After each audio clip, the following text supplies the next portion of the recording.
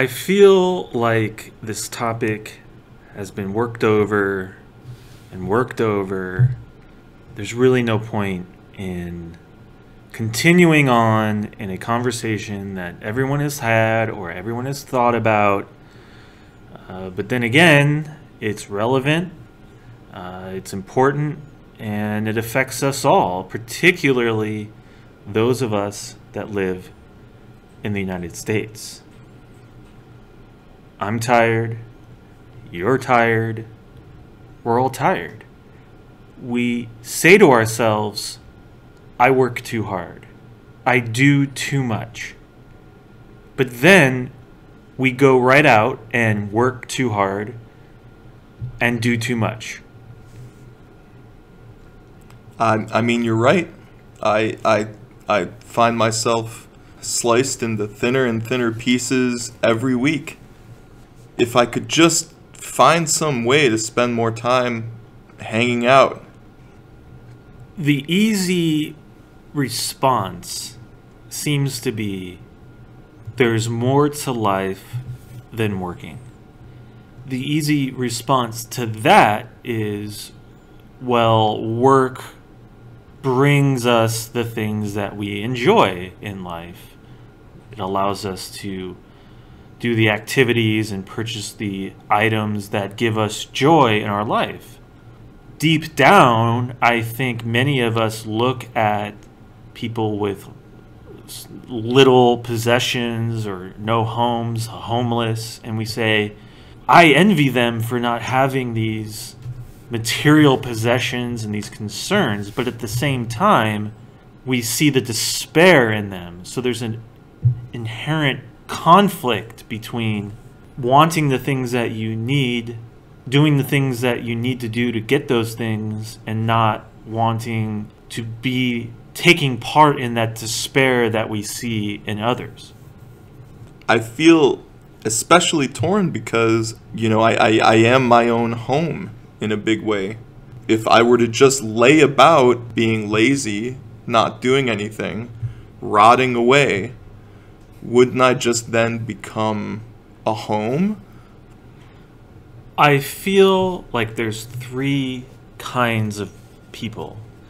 And when I say people, I mean Americans in this context.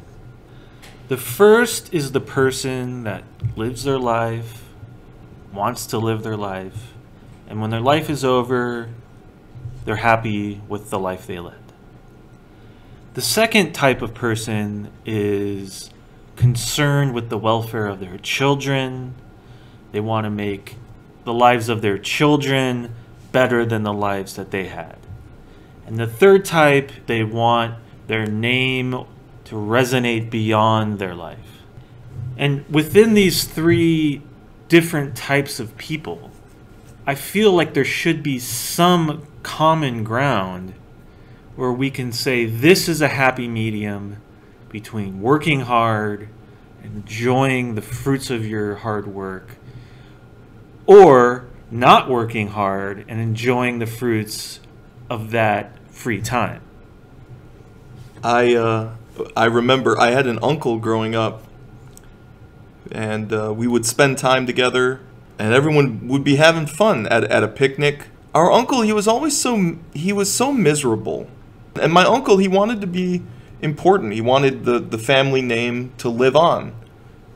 And to this day, I'll never forget what it was like watching him get run over by that car.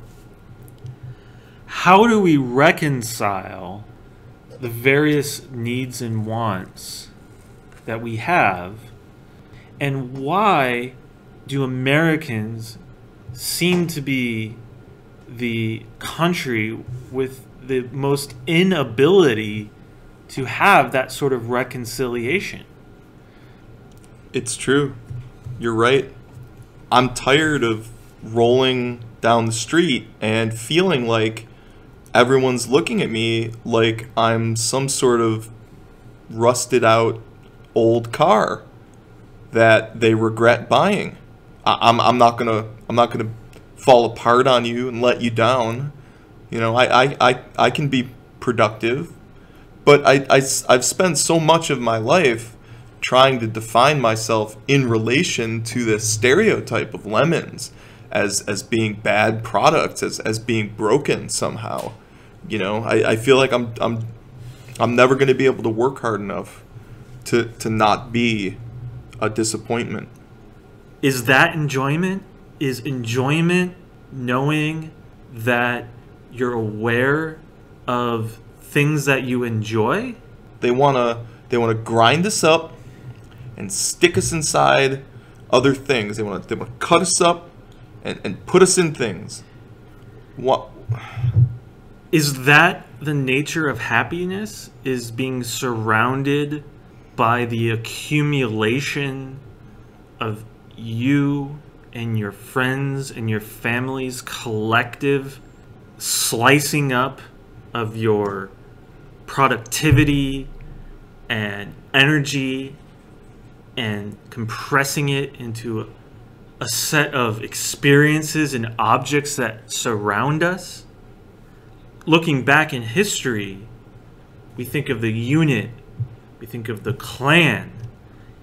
Is all we're trying to do now a reproduction of that in a consumer and technology-centered society, which, since America is at the forefront of digital technology, gives us the unique perspective of what it means to be surrounded by the products of our collective slices of energy and productivity. It's like those headsets I see people strapping to their faces, and then they pretend they're a lemon or a hot dog or something. I don't know. It's some virtual produce, and I just wonder, is it that we're so far removed from our essence that we need to simulate it? You know, are we so uncomfortable in our skins that we want to get out of them and get into a nice sorbet? Isn't it okay for me to just be tired? I'm gonna rot. Virtual reality gets a bad rap. People think that those entering virtual reality are trying to escape from reality. But maybe the layering of experience that virtual reality provides is the layering of enjoyment. Maybe experience is enjoyment, and therefore by extending the reach of our experience, we're opening up the possibility for more enjoyment. But if that were true, then those with access to virtual reality would be happier. But I'm not so sure, because when I think of the people that make virtual reality, I think of overworked workers that are happy some of the time. There were layers to that. And I think about this virtual reality you're talking about, and maybe you're right. Maybe it's not escapism. You know, maybe we're being squeezed too hard, and we're just getting squirted right out of our bodies into these other places where we might somehow get closer to ourselves, where we might see ourselves from the inside and say, hey, I may be a lemon, but I'm also an onion. If virtual reality is our attempt to be squeezed into new environments, maybe that's indicating that we enjoy pressure. Maybe it's the pressure that gives us enjoyment. When I think about my time as an adolescent, it wasn't enjoyable because I was under no pressure. I was given no responsibility. When you're in virtual reality, you're in an environment complete with pressure because the world that you're experiencing, you know the full extent and parameters of the area for which you're in. And that's a lot of pressure to be involved in a landscape by which you know the full extent. If our own reality, the real reality, and our happiness is based on the pressures that that reality provides us, maybe we need to figure out how we can view our own world by the extent of its boundaries. Well, I think you just said it perfectly. I wish we could talk about this forever, but they need me back at the plant.